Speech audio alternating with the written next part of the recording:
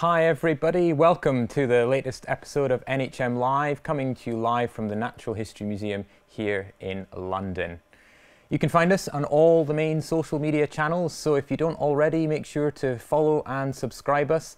Today's show is live, so send in your questions, send us your comments, tell us where you're viewing from, and we'll try and answer as many questions as we can during the show today. Now we've got an action-packed show, lots of things to get through today. A bit later on we're going to be finding out about the latest visitor to London who has taken up residence in the River Thames just outside London, a beluga whale. We're also going to be going behind the scenes, looking at some of our collections that are normally tucked away, and we've got a mystery specimen that we're going to be showing you guys, and we want you guys to tell us what you think it might be. But before we do all that, it's spider season in the UK. This is the time of year when arachnophobes are at their wits' end as spiders, which have been gorging themselves on food in the summer, start to come indoors and settle down with us. But do we have very much to fear from these eight-legged housemates? Well, let's find out a little bit more.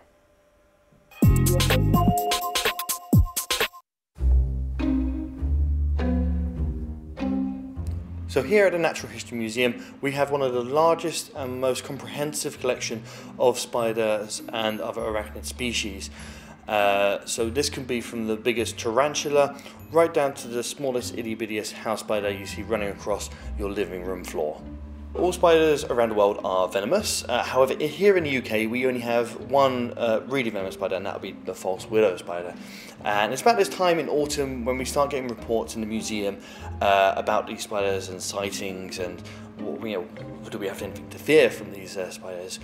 Which, when you look at the media, you'll see media sort of intensifies about these spiders, like, oh, they're going to come in your house and come and bite you. And the reality is, spiders actually don't care about humans. They'd actually really rather stay away from us, sit in the corner or in a tunnel and just wait and eat flies that come by. They couldn't care less about humans as such. Now, they are common in England. They've actually been here for over 150 years, coming over on banana shipments from the Canary Islands or Madeira. The venom that the false widow has is no worse than a bee's sting. So if you're bitten by one, you're going to feel it, but you're not going to sort of die or anything from that. It's not powerful enough to do that, but it's just strong enough to give you a nasty nip. And again, it's the name false widow. People connect that to the black widow spider, which we know is very dangerous. That has the potential to kill. And then you put the name false widow and black widow together, you think they're the same family, which they're not. And in reality, all spiders, especially the false widow spider, just don't want to bother with us. They'd rather just live a life of peace and solitude and make other little baby spiders.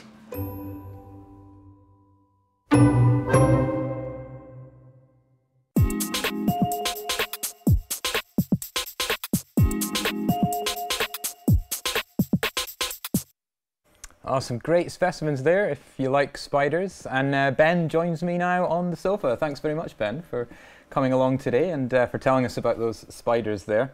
So you're obviously a bit of a spider fan. Do you spend a lot of time around them in the museum? Yeah, I work up in the collections, and I digitise the spider egg sacs and silks collection for use in the sort of wider scientific community, and also help out sort of other chores like topping up alcohol and just making sure the specimens are kept in good condition. So you spend a bit of time in the collections there looking after those specimens, but you also spend a lot of time, in fact most of your time, out in the galleries with our visitors, is that right? Yeah, I am a visitor assistant here in the museum, so one of my sort of primary duties is to sort of welcome the visitors in the museum, help them get to a gallery, answer a few questions, the most important one being where are the toilets. I call them a collection unto their own, and we are the guardians of that as such, and help people out. Well, it's very important to know where the toilets are when you go visit the museum. Now, you were talking in the video about false widow spiders in particular, which often make the headlines, and one of the reasons we wanted to talk about it today was there's been some stories in the press recently about some schools in London that have actually been shut down because of this infestation, they're saying, of false widow spiders. And understandably, a lot of people, especially parents, are really upset about this. Is it appropriate for a school to shut down for an infestation of these sorts of spiders? And you were saying that really they're not as bad as they're made out to be. I mean, the press will say one thing, but the reality is a bit different. What do you make of this decision the school's made to close? So one of the things that strikes me is that this is the first time I've seen in recent memory where schools have reacted so negatively against these kind of spiders. As I mentioned before, they've been in the country for 150 years. And I think where we've seen a rise in sort of like fake news stories and sort of wild publications, people aren't looking for the right information source, sort of learning more about, okay, what can they actually do? And so where they're not learning about this, it can lead to very poor and uninformed decisions, which in some cases you don't actually need to close down a school at all, just an awareness of what is actually going on and an awareness of these spiders. So the venom of the false widow is not something that we need to be particularly worried about. I think you compared it to a bit like a bee sting, Yeah. something like that. But some people are allergic to bee stings and things like that. Are they people that would need to be particularly wary around the spiders, or is it a completely different sort of venom and you don't need to worry about it? So yeah, for definite. Again, anybody who does suffer sort of more acute reactions to any sort of insect bite or sting should also obviously be very wary of being bitten by a false widow spider. That said, so the sort of the age groups you're looking at that are more vulnerable are very young children and sort of the much more elderly. And the one thing I always like pointing out is it's previous medical conditions. Again, like you said, you could be allergic to a bee sting, but you might have other medical conditions that could be aggravated by that by the bite of the false widow. Again, to like myself, yourself, pending that you don't have any allergies, it would hurt, but we wouldn't need to go to A&E ASAP. Yeah, well, that's good to hear. You'll be pleased to hear we've had lots of people commenting on Periscope saying that they have false widows living in and around their homes, and most of them are happy to leave them be. So oh, great. That's really refreshing. Yeah. Shows that some of the press is not affecting people too badly. Now, of course, in some parts of the world, there are spiders that have reputations that some would say are quite deserved, and you've brought along a couple of them today that you've got in these jars. I must say, if I was this close to them and they were moving around, I'd be a little bit nervous. Can you tell us what ones you've brought here? Yeah, so with me today, I've brought the Brazilian wandering spider and the Sydney funnel web spider. So the Brazilian wandering spider does have the reputation for being the most venomous spider on the planet. And again, its venom can kill. It is possible to do so. But the important thing to realise is that if you're bitten by this, you're not dead like that instantaneous. It will take about an hour or more for that to actually kick in. And sort of a similar thing with the Sydney funnel web. It's about 15 minutes. But the overarching importance is that the countries that these animals come from, particularly Australia, which is really interesting, is that from a young age, children are brought up to respect these spiders, like not to kill or squash or use pesticides, just to sort of be wary of these spiders. Look at your surroundings. They could get into your boots. Again, in your mailbox. Mailbox is really interesting. When you look in a mailbox, is anything in there? Yeah. No, we're really good because they do get black widows, which as again spoke about. They have that connection to the false widow, but again, much more lethal than the false widow we have here. I think that's a really interesting piece of messaging you had there about respecting the spiders, not fearing them, because they mean us no harm intentionally. Well, thanks very much, Ben, for clearing up some of those misconceptions. So, folks, if you've watched any of our previous episodes of NHM Live, you'll know that we have a whole range of very strange specimens tucked away behind the scenes, and we've got one of them that we're going to show you now, our mystery specimen this month. We'll show it to you. Maybe tell us in the comments what you think it might be.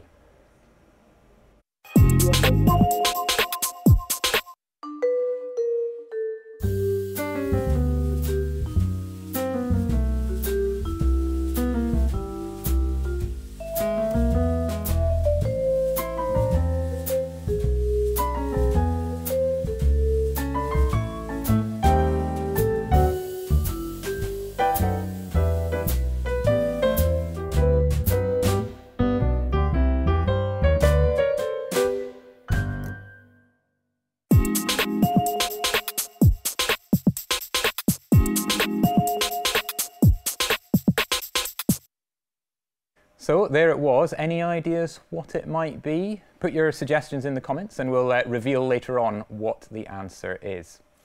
Now, recently in the UK, it was Guy Fawkes Night, or Bonfire Night, where we traditionally set off lots of fireworks. But if you were living in the East End of London along the River Thames, you might have received a message that the fireworks were cancelled this year. Why was that? Well, there's been a new visitor in the river that doesn't like the sound of fireworks.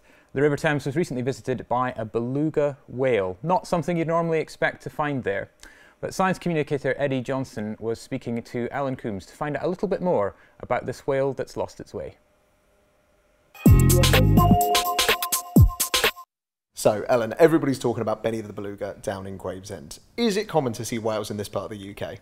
For some species it's quite common, so for example harbour porpoises or common dolphins, we sometimes see them swimming up the Thames, but for a beluga like Benny or a northern bottlenose whale like we have here, it's not that common at all.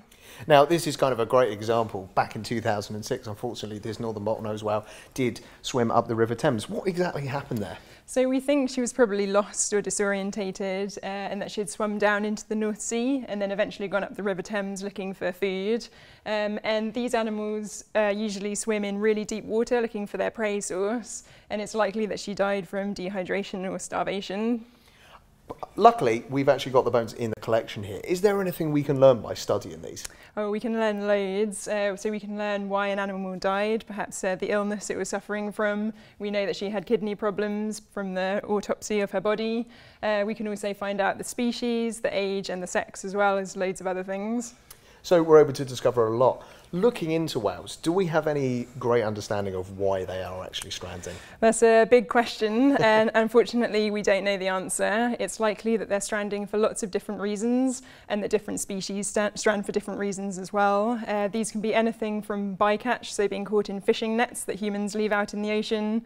It can be changes in sea temperature from climate change. This can affect distribution of prey. Then the animals follow that prey. They become starved or dehydrated or lost.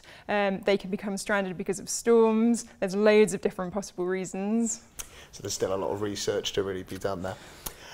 One of the final things, if anybody finds a whale stranded on a beach around the UK, what would you say is the best course of action for them? So the best thing is to leave it alone. They can get really stressed if there's a large group of people around them, and the best thing we can do is call in the experts. So the Natural History Museum has a strandings team, the Cetacean Stranding Investigations Programme, they specialise in looking after whales and dolphins that have stranded, and also local wildlife trusts can help out as well. Oh, fantastic. Well, Ellen, thank you so much for talking to us about whale strandings. Thank you.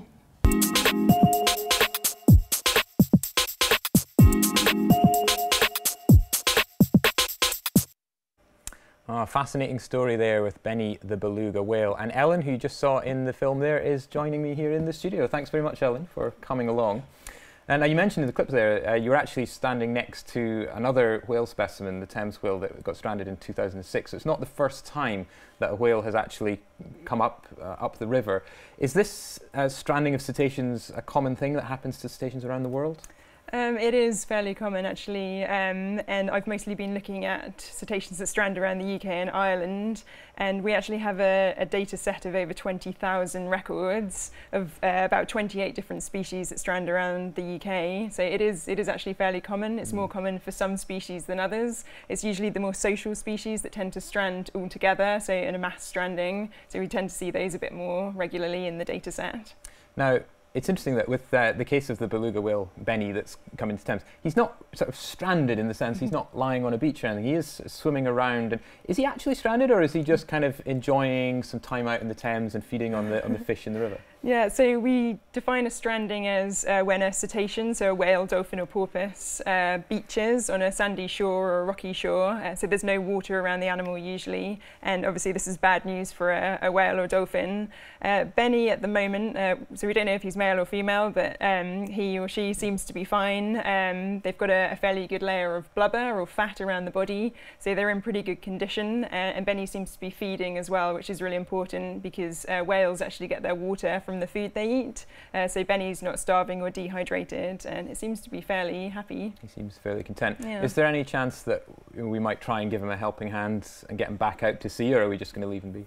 A couple of experts have spoken about the thought of maybe capturing Benny and taking Benny back to their natural habitat, which is up in the Arctic or near Svalbard, so much colder climate.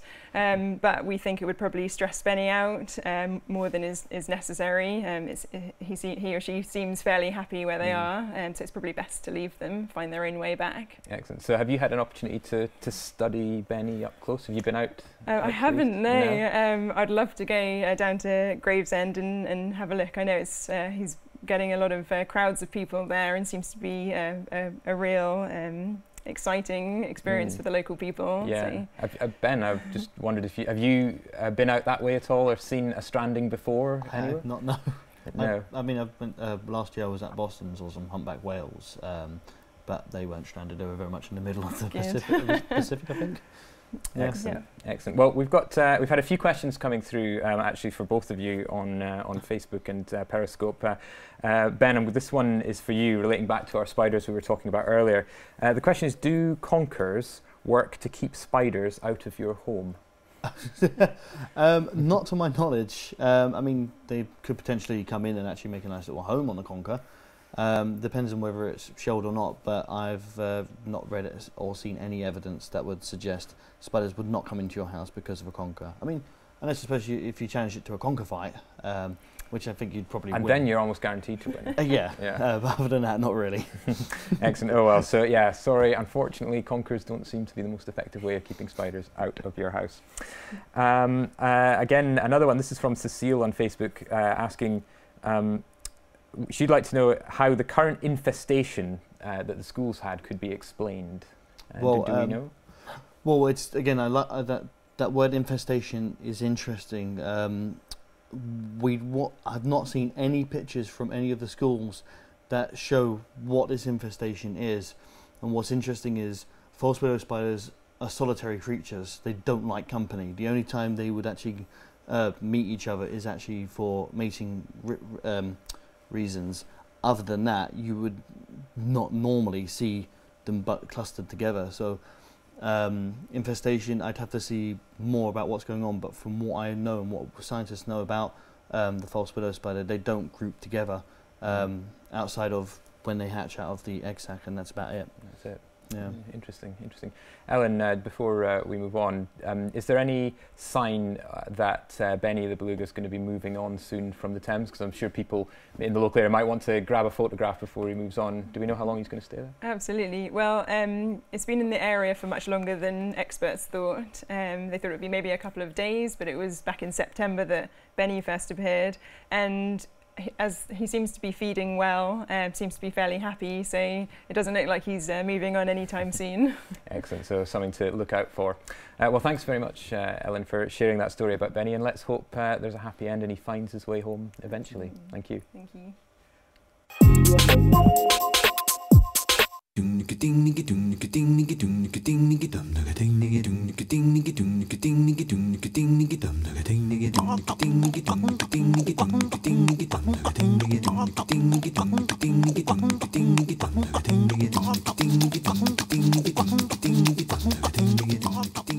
The reason that using poison is much more common than venom amongst frogs is because venom is physically injected into a target, and most frogs don't possess an effective instrument to do that, like the fangs on a snake. But Greening's frog is one of 2 species that we now know inject venom using protruding spines from their head. So when attacked by a would-be predator, the frog will essentially headbutt the assailant. Tiny bones in the upper lip are thrust out of its skin, passing through venom glands, picking up venom, and then delivering it into a would-be predator. This can cause extreme pain and possibly death, so we think it's a pretty effective defense.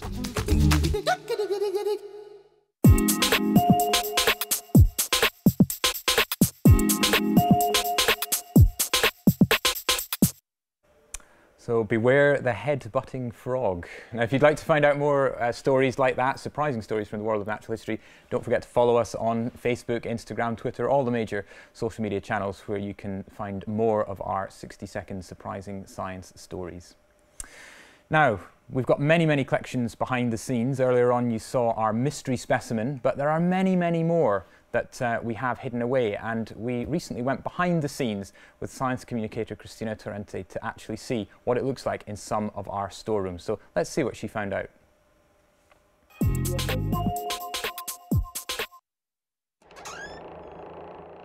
Here at the Natural History Museum, we have more than 80 million specimens stored in our collections.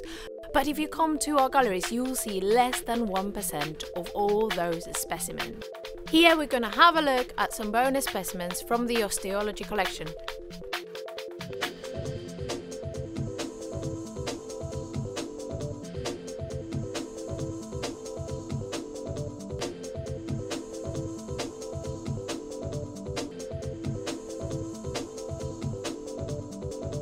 These are three of the most complete skulls in the collection for the species Bosprimigenius. They are also commonly known as aurochs, and they are the common ancestor to all the domestic cattle. As comparison, I have a skull of a modern cow, and you can see how remarkably Bosprimigenius was much larger than the modern cow. These skulls have now been digitized and are available to researchers all over the world through the museum website.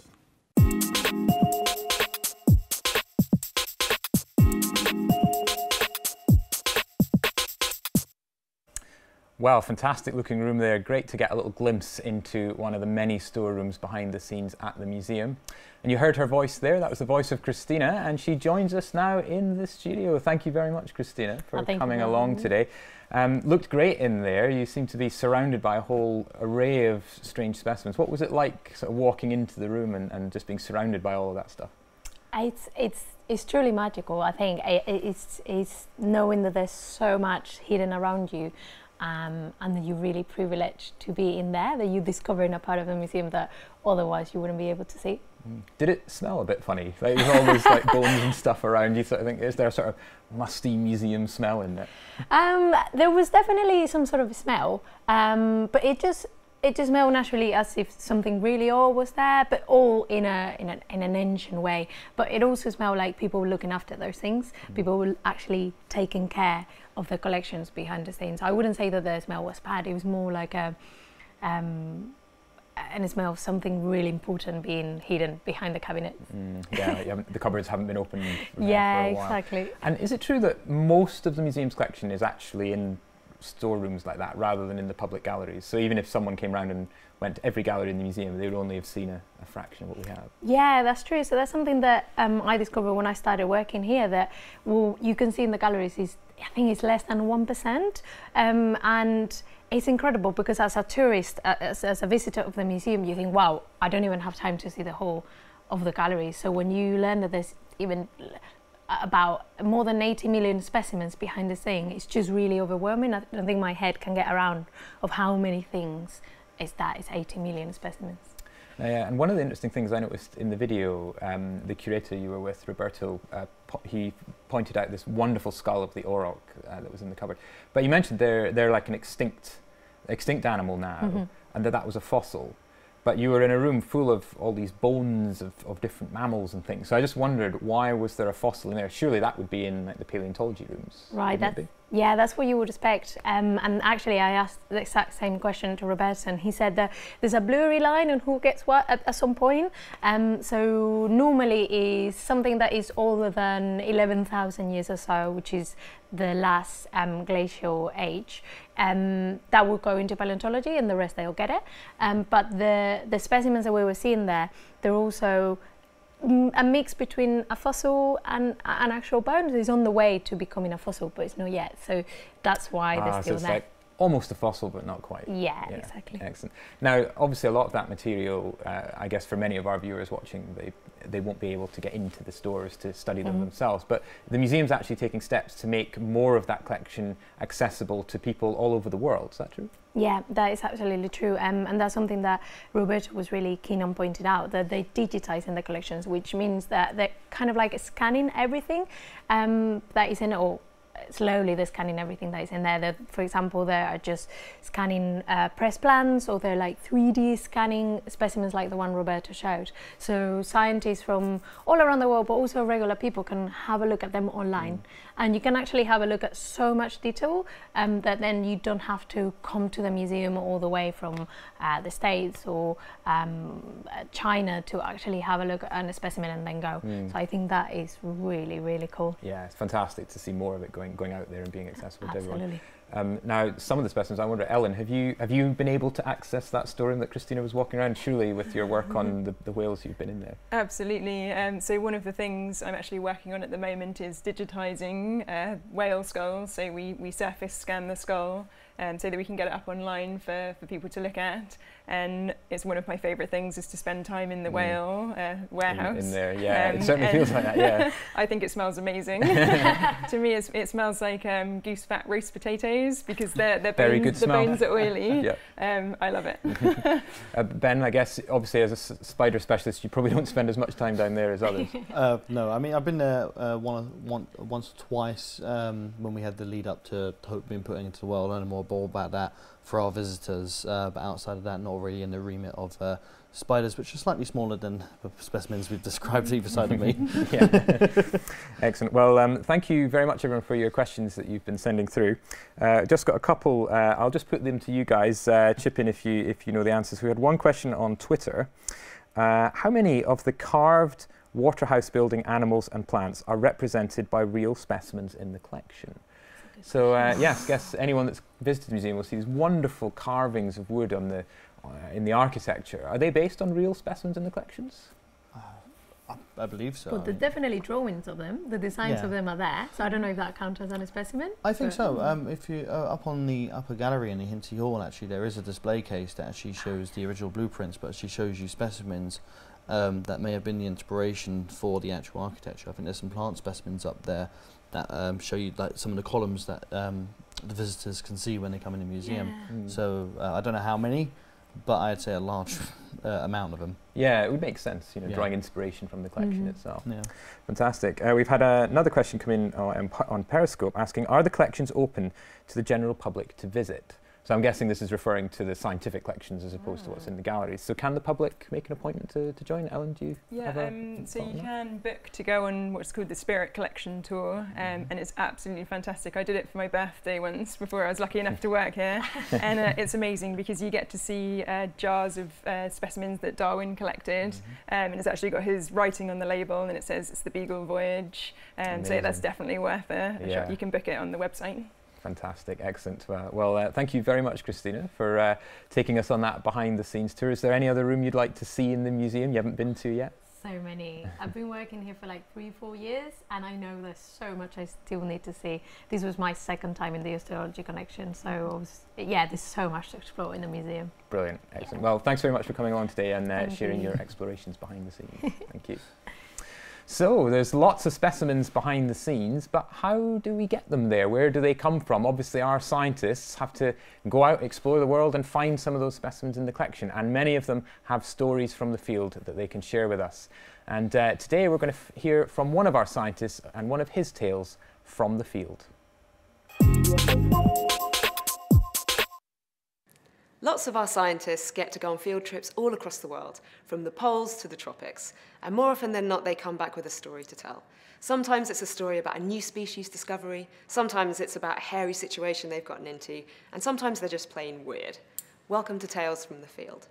One of my favourite stories in the field happened 10 years ago. So I was collecting in the island of Sardinia, and I was working on centipedes, which is what a lot of my research is on. So I was looking for particular species, and it is the biggest species of centipede in Europe. So it's about that long in some specimens, about 14 or so centimeters. So this is not going to be it, but I'm going to show you a specimen of a very similar thing that's quite a comparable size. So it's a related species. Anyway, I'm collecting with a friend of mine, and a guy I work with a lot who works at Harvard. He works on arachnids, and he works on mollusks, and he works on centipedes and such. Anyway, one particular day it starts snowing because it's March, and collecting centipedes in the snow is not very productive.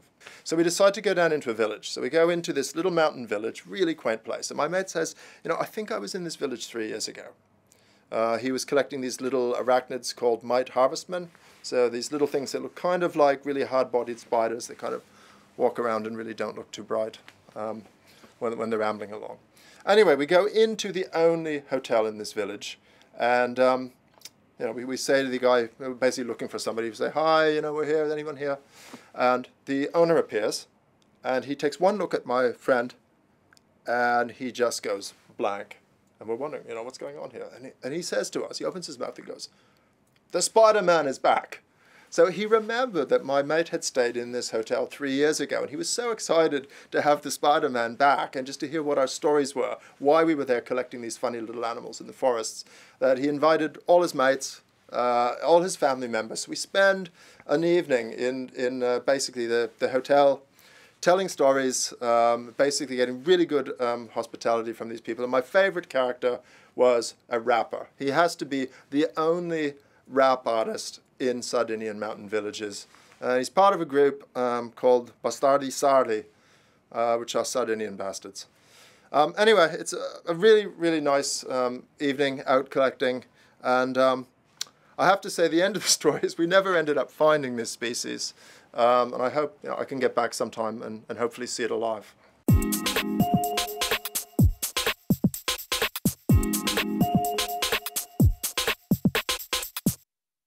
So there you go, the tale of a real-life Spider-Man doing some research out in the field. A big thank you there to Greg for sharing his story with us.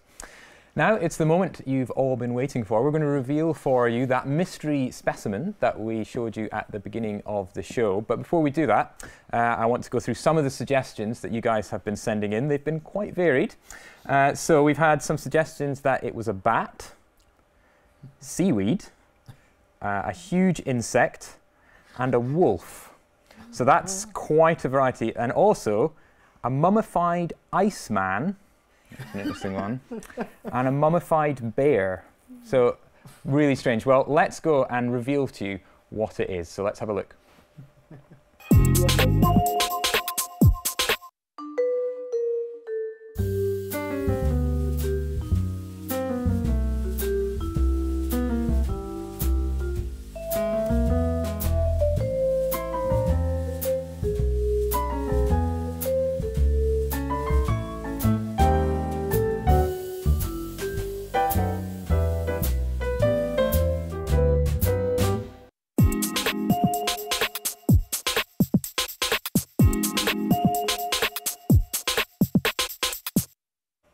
Well, there you have it. If you're still not sure what it was, that was a mummified cat.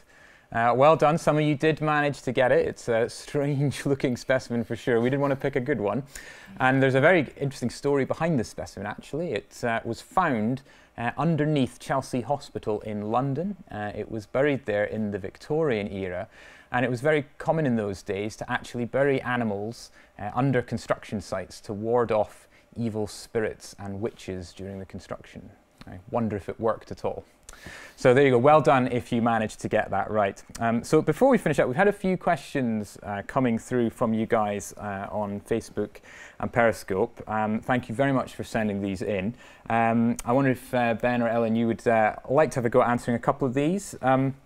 So we've had one from Alison on Facebook asking, how often do we change the exhibits and bring the collections stored in the museum out for the public to see? So is this something that, I guess, Ben, you work in the galleries a lot. Do we change the displays around a lot for people? We do. It's usually the smaller ones that change, not the more obvious ones. So everyone would notice if one of the elephants went missing from the whale hall, as we call it. But if you head up to the mineral gallery, which is in the just off the Hinsey Hall, some of the smaller minerals get changed out quite a bit often and put back in, or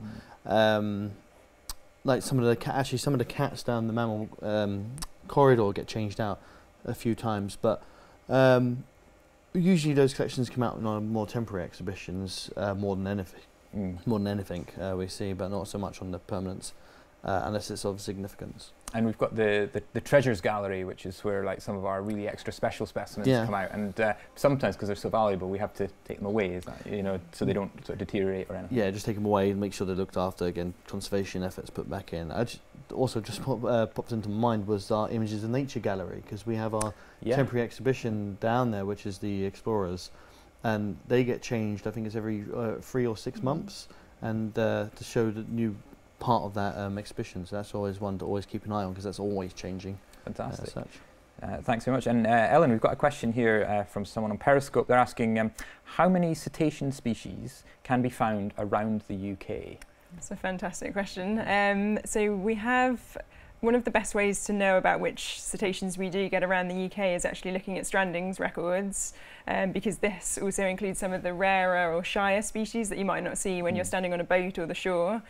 So we think from that we have about 28 species around the UK, and this includes some really iconic species such as killer whales. We've actually had some blue whale sightings around the UK. Wow. We've got beluga whale sightings now as well with Benny. So yes, it's around 28, which is fantastic. It's one of the best, most diverse cetacean populations in the world, actually. That's fantastic too, because I think we often hear sort of negative stories about, the whales are in trouble and their numbers are dropping and stuff.